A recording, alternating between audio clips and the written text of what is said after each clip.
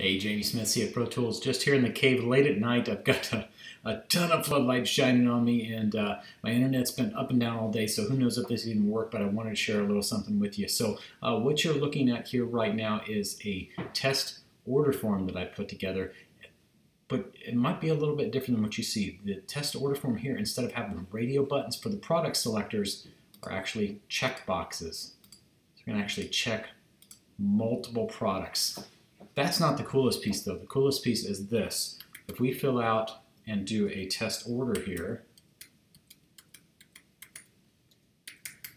and we'll just throw in, this is in Stripe test mode, so I'm just throwing in Stripe test data here. I'm going to check my little CF checkbox and I'm going to click order. We had 4 products selected, 97.7, 27.17. Get to an OTO page. It's got multiple OTOs on it. But let's jump back into my ClickFunnels account here. I'm going to go back into my sales tab.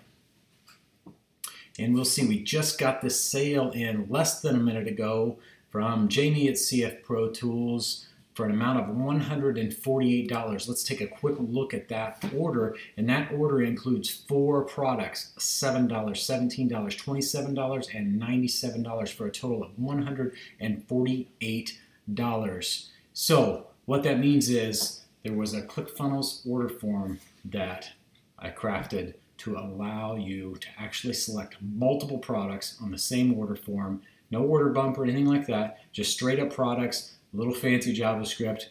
ClickFunnels can do amazing, amazing things. The team has put together a killer product, and if we take a little skill and take their killer product and mix them together, we come up with some really cool stuff. Hope you like this. I'll talk to you again soon.